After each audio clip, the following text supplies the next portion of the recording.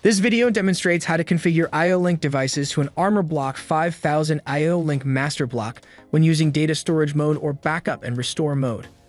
This mode is intended to be used when the I/O link device is the primary handler of the configuration.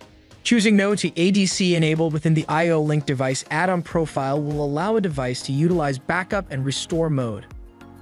For an I/O link device connected to an ArmorBlock 5000 I/O link master block, you can view connection and device information as well as gain access to the configuration and parameters of the device. Configuration and parameter changes via the add-on profile are disabled when a device is running in data storage mode. To enable configuration changes, inhibit the device connection. The Parameters tab generally provides a read-only view of the running values and configuration within the I/O link device. You can also set values for parameters that support write functionality.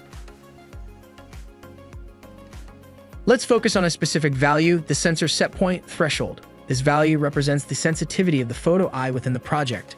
We can see that the value within the device is at 9,000 units. From the Parameters tab, we would not be able to change this value because of the read-only designation. Let's observe the same parameter from the Configuration tab. The configuration value matches the parameter value in the I/O link device and the designation shows read and write capability. However, as the warning indicates, we cannot change it with a running connection to the device. When using backup and restore mode, device parameters could be configured from the device, and this prevents device configuration from being overwritten unintentionally. To make a configuration change in this mode, we will need to inhibit the module. Navigate to the Connection tab, select Inhibit Module, and click Apply. Returning to the Configuration tab, we can now manipulate the parameter configuration value. Let's set the value to 10,000.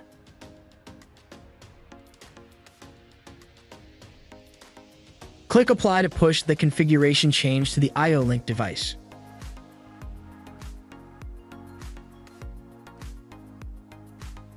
Observe that the new value is reflected in the Parameters tab.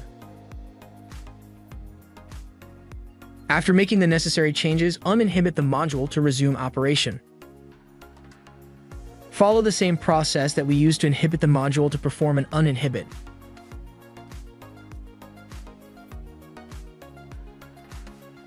The next workflow in backup and restore mode will demonstrate what happens when a controller configuration does not match the configuration within the I/O link device. To create a configuration mismatch, we will go offline to make a change and then download the project. From the Configuration tab, let's set the value that we have been observing to 7,000 units and apply the change.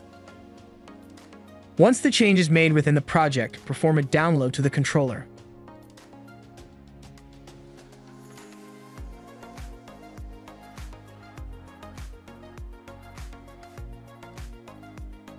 Resume run mode once the download completes.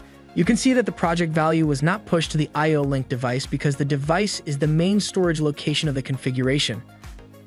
Observe the value of 10,000 in the Parameters tab. Note that the change is still shown in the Configuration tab. To propagate this change from the controller, we must inhibit the connection again.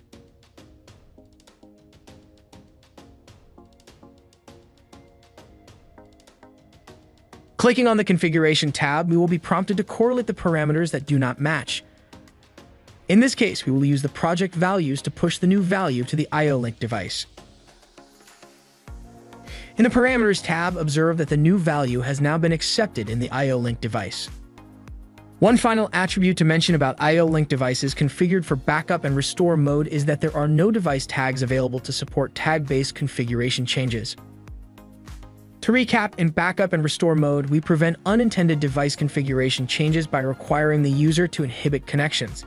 If a configuration is intended, users can follow the workflow within this video or send an explicit message programmatically to change device configuration at runtime.